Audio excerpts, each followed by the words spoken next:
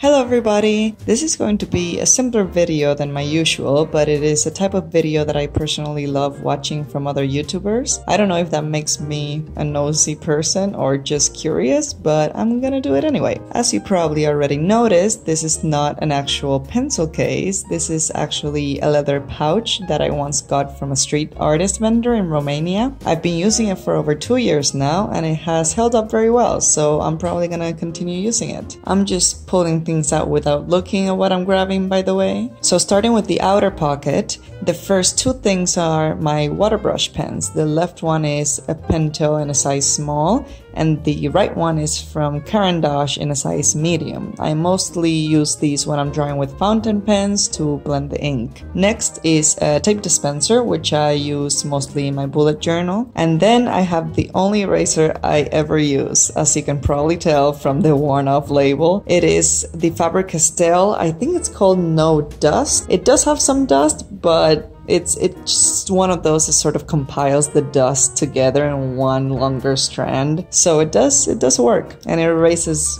beautifully. And then last thing in the pocket is a little pencil sharpener, which I have no idea of what brand this is, but it works for on the go. Moving on to the main pocket, the first thing is my Spectrum Pro HB pencil. I tend to alternate between HB and 2B depending on which one I have on hand. There's also no particular reason as to why I use these pencils, this brand in particular. I just always have, and I haven't really done much exploring beyond that. So if you have a pencil that you absolutely love and I must try, please recommend in the comments. Next is one of my fountain pens. This is the Jinghao 450 with a Noodler's Flex nib. I don't use this one too much for drawing, although I did just use it for the moth speed paint that I uploaded on Sunday.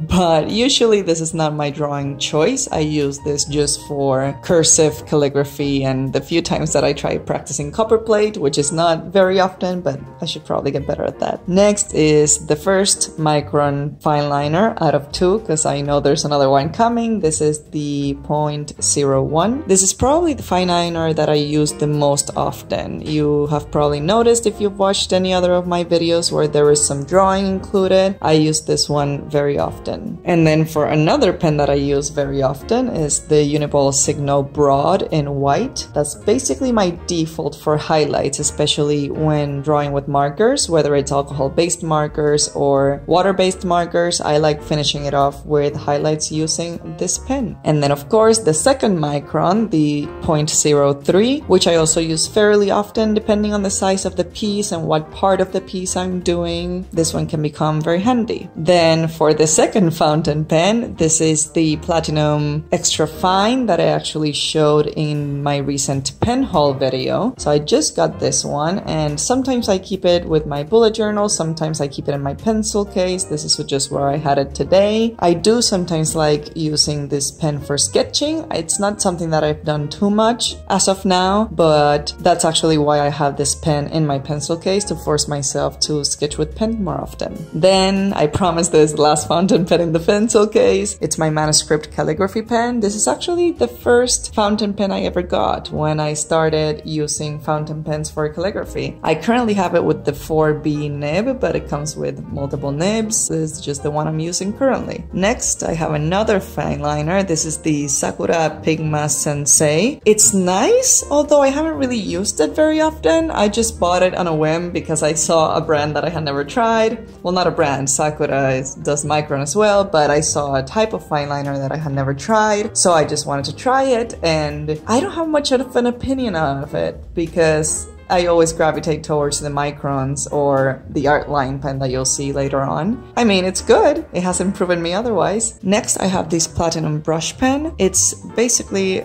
a felt brush tip pen that acts the way a fountain pen would act, in that you use a cartridge or a converter in the back. I currently just have it inked with the Platinum Black ink cartridge that it came with, mostly because I want to use up the cartridge so then I can put whatever other color I want inside of that cartridge. But it's also a good black ink, and this pen is actually very good for modern calligraphy hand lettering. And then speaking of brush pens that I use like fountain pens, is the first one of my Pentel brush pens. this. This is actually a special edition from a character that I forgot the name of because it's in Japanese, but I'll put it on the screen right now if you want to look it up. I don't know if this is being sold anymore. I actually found this one in Tokyo in this store called Loft. I already loved the Pentel brush pens and I thought it was a really cool color with a cool design, so I got it. And I currently use it with diamine ancient copper ink, which if you follow me on Instagram, you have already seen a piece that I did with this and